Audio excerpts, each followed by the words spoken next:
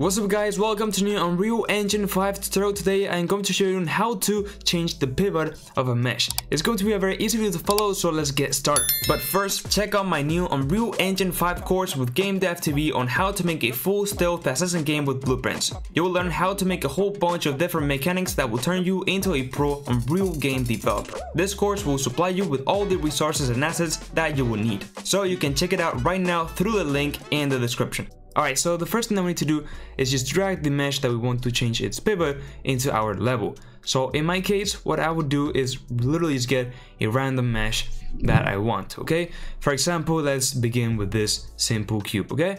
So let me just find the original mesh and just drag a new one, and here it is. As you can see, the pivot for this mesh is basically exactly at the center of the mesh itself. So what if I wanted to drag this pivot to be at the bottom of the mesh, and then I could move it around from there and rotate it instead of doing like this, well, from that angle, right?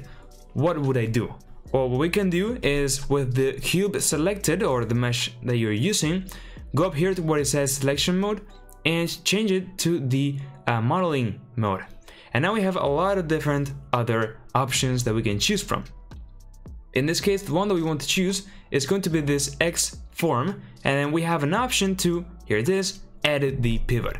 So we select this, now we have all these controls with the, translation, rotation, and so on, so we can move it. So I could just move this pivot, for example, up here, right? And click on accept. So when you press accept, basically it will update the mesh in the whole project, okay, the asset itself. As you can see, if I drag a new one, now the pivot is right at the top where I moved it, and basically now I can rotate it like this, right? And you can change the pivot until something that you like. And that's really how they change the pivot of an asset in Unreal. And it's really how it works. Nothing crazy.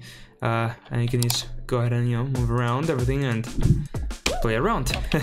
So that's it guys, if you found this tutorial helpful, I would really appreciate it if you could like the video and subscribe to my channel. I have lots of Unreal Engine 5 videos and tutorials, so check them out. I'll also check out my Patreon and YouTube member for many benefits. Join my Discord server to talk with me and to other devs.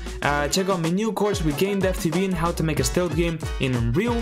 Follow me on my socials. And now, yes, with all that said, bye bye.